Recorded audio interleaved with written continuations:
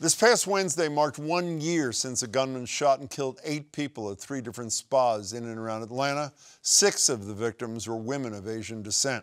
And although the shooter claimed his actions were not racially motivated, in the year plus since, attacks against Asian Americans skyrocketed, thanks at least in part to pronouncements like this. I would like to begin by announcing some important developments in our war against the Chinese virus. It's not racist at all, no. Not racist at all. But as a recent Boston Globe op-ed notes, even as these attacks have continued, Asian communities have persevered and rallied. Here in Massachusetts, Boston elected its first Asian American mayor. 8 state house members identify as Asian American or Pacific Islander, the most in the governing body's history. But according to the authors of that op-ed, we can and should be doing much more. I'm joined by State Representative Tram Nguyen, who co-authored that op-ed, along with Leverett Wing. He's the president and CEO of the Commonwealth Seminar, who also joins us, and Northeastern University Chief of Staff Stephen Chen. Representative Leverett, it's good to see you both. Thanks so much for being here. Thank you so much for having us, Jim. Representative, starting with you, I think everybody watching knows hate crimes are up, particularly against Asian Americans. But they're not just up. It is astronomical increases, are they not? Absolutely. And we're seeing increases across the country as well as here in the Commonwealth, but it's not just against it's not just against the Asian American community, but we're seeing hate crimes increase overall. And that is very alarming for all of us. But in terms of Asian Americans, I think I read that, 350% increase in a year in New York City, more than 500% in San Francisco. And Representative, the primary victims of these attacks are women. Am I not right about that? Absolutely, and seniors too, unfortunately, the most vulnerable in our communities. You know, on that note, the National Asian Pacific American Women's Forum put out these statistics that are just jaw-dropping. 74% of AAPI women have experienced racism, discrimination in the past year. Have you, Representative? I have not been a victim of a hate crime, but I have been a victim of hate speech. I think many of us, particularly in the AAPI community, are far too familiar with the rhetoric of us being perpetual foreigners. You don't belong here. I remember an incident a couple of years ago when I was in front of the courthouse, right, in Suffolk County.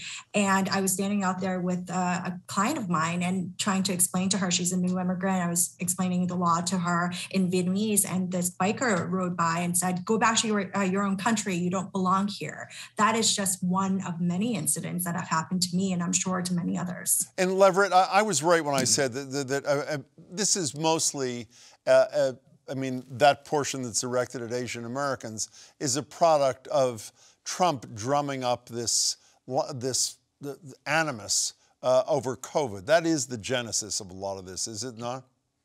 I mean, for the COVID violence and the COVID hate, but I mean, we have to remember that these types of things have been perpetrated against the Asian American communities for generations, starting with the Chinese Exclusion Act, and then moving on sort of the high-profile ones, the Japanese internment. I mean, when folks are looking for a scapegoat, when folks are looking for somebody to blame, that the Asian American community has been unfortunately front and center with a lot of these. So what this was just another example of the AAPI community being targeted for scapegoating.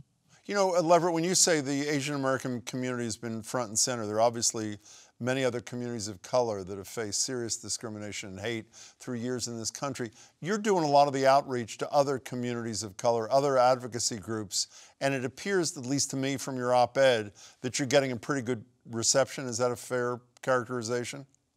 Yeah, I mean, that's been one of the few silver linings to all this. I mean, we've been able to create more allyships, stronger allyships, more understanding, more commonality, because these are things that we've been going through together with George Floyd, with Ahmaud Arbery, with many of these things. Our communities, our diverse communities, have been able to come together in a way that, you know, I've been doing this for many years, in a way that I haven't seen ever. And so that's something, again, that's a small silver lining to this, but it is a substantial one. You know, Representative, you both, the three of you in your op-ed talk about solutions, not just problems. You mentioned at the Boston Foundation something called the Asian Business Empowerment Council is helping Asian American-owned businesses particularly hurt by the pandemic.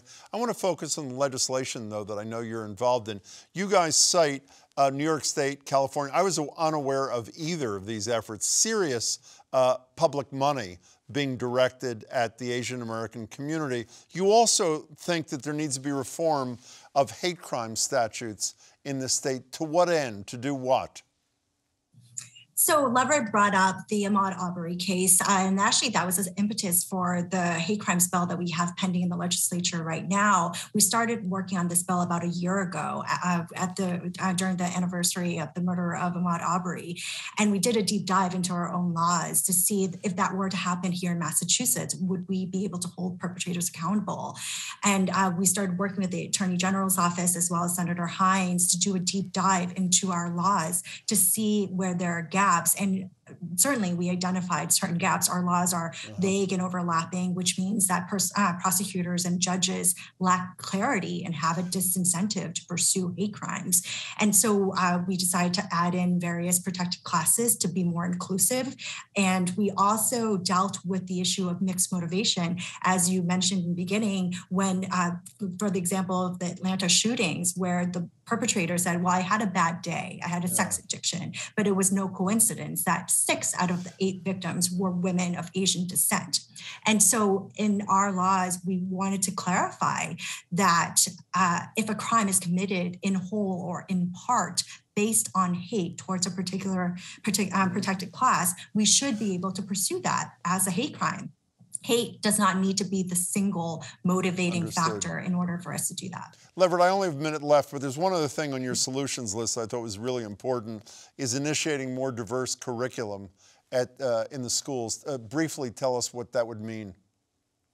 I think it's more inclusive, as you mentioned, it's more inclusive. It's a wider net. It educates everybody about all of us. I mean, people talk about ethnic history, ethnic studies. We've been learning ethnic studies for years. It's just what ethnicity have we been learning? I mean, I learned that Columbus discovered America.